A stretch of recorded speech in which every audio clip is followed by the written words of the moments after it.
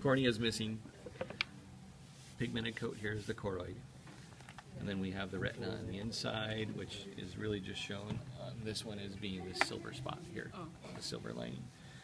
This big circular area here represents the optic disc. That's the blind spot again. And then this red circle represents the macula and the central fovea or fovea centralis right there in the middle.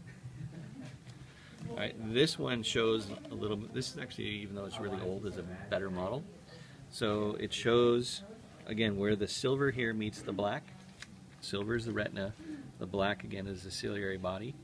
The ciliary body has muscle in it, which is controlling these ligaments, the suspensory ligaments. And then we also have the ciliary process, which is kind of coming off and is producing the aqueous humor. So the lens would be sitting in here.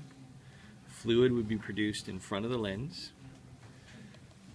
So the lens is sitting here, fluid's produced, comes up through the pupil, and then cornea would be, if we want to make this into a cornea would be sitting about like this.